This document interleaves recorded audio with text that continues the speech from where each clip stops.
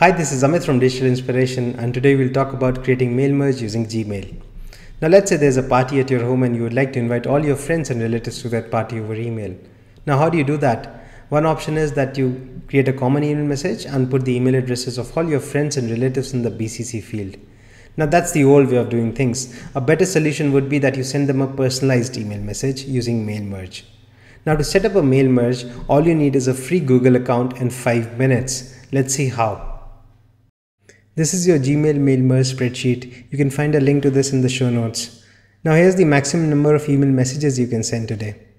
Okay, to get started, go to mail merge and clear the canvas. You might have to grant certain permissions the first time you're running the mail merge spreadsheets.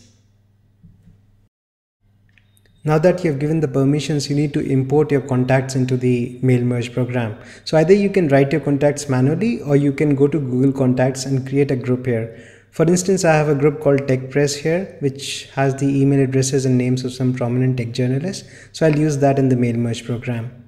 I come here and click import contacts and type the name of the group, which is TechPress. Google Docs will now import the contacts from your Google Contacts here. You may also add new entries to this list manually.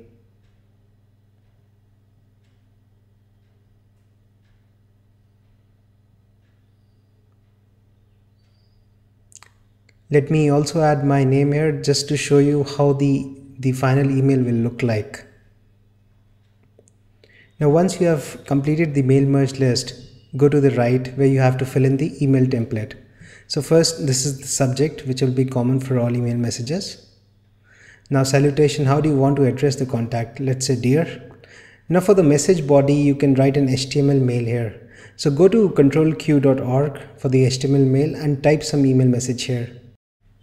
Now you can write a proper rich text email here. Your email may have different colors, font sizes. You may even include images in your email.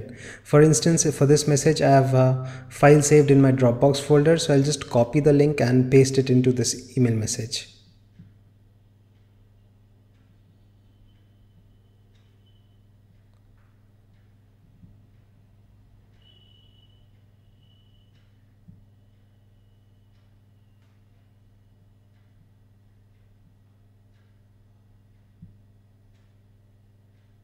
Now let's add a quick signature here. The signature could be in a different font, or maybe we can decrease the size of the font for the signature. Now that our basic email is ready, what we'll do is we'll switch to the HTML view and copy the source code of the HTML email. Now go back to the mail merge spreadsheet and paste that code into the message body.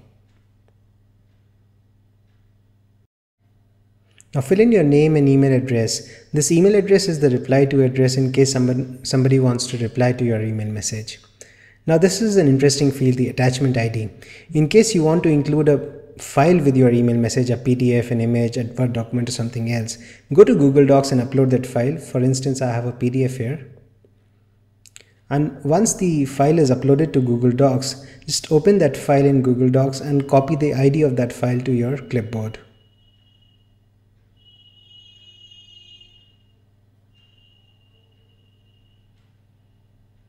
The ID is always available in the URL of that document. So just copy the attachment ID, go back to your mail merge spreadsheet and paste it here. Now in case you would like to receive a copy of these emails, you may say yes for the BCC field, else just set that to no.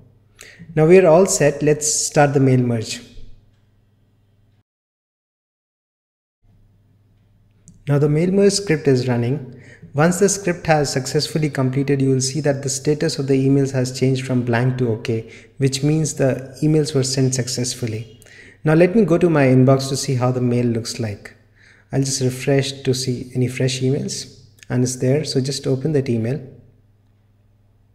Now this email looks exactly like the HTML email that you composed. It has that image as well, and the formatting is there. You can see the personalized name. If you scroll down, the PDF attachment is there as well.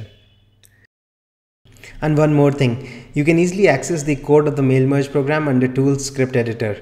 Now this of course requires some knowledge of the Google Apps scripting language, but in case you would like to enhance the functionality of the mail merge program, this is the way to go. Thanks.